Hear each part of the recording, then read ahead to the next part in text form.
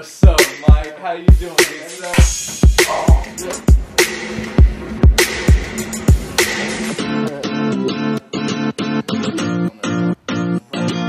Yeah, I've been coming to Mike D since day one, since before I started being a professional model.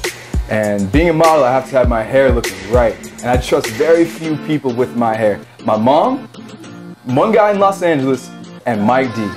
And Mike D has been not just a friend, but just a confidant. And the way he cuts the hair is very therapeutic, you know? It's no pressure in the chair. And by the way, you see this crescent right here? Zoom in, come on, come close, camera. That's masterwork by Mike D. Come to him.